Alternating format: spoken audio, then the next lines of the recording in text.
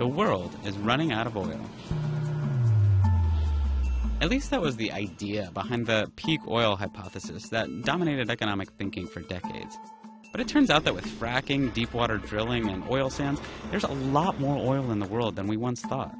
The old peak oil theory ain't happening. But what if instead of running out of oil, we just stopped buying this stuff? Most oilmen scoff at that idea. There are 1 billion gas-guzzling cars on the road worldwide today, and only 0.1% of them have a plug.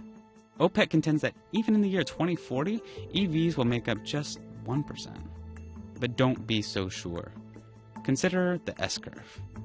S-curves are used to describe the spread of new technologies over time, like early refrigerators and color TVs. Growth starts off slowly at first, and then when the product really starts to connect with everyday people, we have liftoff. Eventually the market gets saturated and growth tapers off, forming the top of the S. Predicting S-curves for electric cars is extremely difficult because we're making assumptions about demand for a type of vehicle that doesn't even exist yet. Fast, affordable, and spacious cars that have an electric range of at least 200 to 300 miles.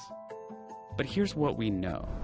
In the next few years, Tesla, Nissan, and Chevy plan to start selling long-range electric cars in the $30,000 range. And other car makers and tech companies are investing billions on dozens of new models due out in the next 4 years. By 2020, some of these will be faster, safer, cheaper, and more convenient than their gasoline counterparts. That sure seems like the point when the S-curve goes vertical.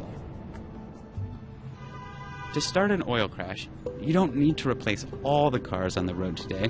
You just need to reduce demand enough to cause a glut of unwanted oil. Consider the oil crash that started in 2014. That was caused by too much supply, when producers started pumping out an extra 2 million barrels a day. So when electric vehicles are able to displace that much on the demand side, it should also cause a crash. When might that happen? Tesla is building factories to go from about 50,000 sales last year to 500,000 in 2020. So let's assume for a minute that Tesla can meet its own forecasts, and let's assume that other car makers maintain their current combined market share for plug-ins. If each electric vehicle displaces roughly 15 barrels a year, here's the impact on oil from all the EVs worldwide. At this rate, we hit our benchmark of 2 million barrels of oil a day displaced as early as 2023.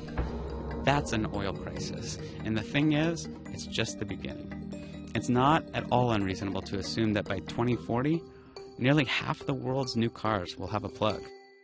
Sure, you're skeptical. The price of electric cars still needs to come down, and there aren't yet enough fast charging stations for convenient long-distance road trips. Many new drivers in developing countries like China and India, they're still going to choose gasoline and diesel. But imagine a future where the rumbling streets of New York and New Delhi suddenly fall silent with electric engines. What if global demand for oil starts to fall? At first by a trickle, but then in a rush. Trillions invested in oil will be lost, while trillions in new energy will be won. The power of nations will be shuffled. That's the promise of the new peak oil. And it may be coming sooner than you think.